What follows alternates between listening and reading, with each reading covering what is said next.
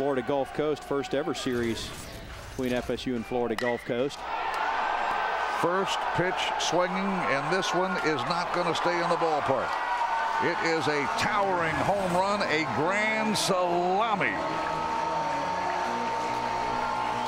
Sherman Johnson, Gene, almost weighs less than the baseball he just hit over the fence. I mean, he weighs about 145 pounds soaking wet and just hit a slam. How about that thrill? Well, you bring in a pinch hitter to face a relief pitcher.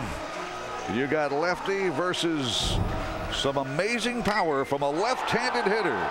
Go figure. Coach Craig Cozart says, I'm making the right move. They're going to throw a left-handed hitter at me. I'm going to throw a left-handed pitcher, and Sherman Johnson just went yard with the bases loaded. It's 18-4.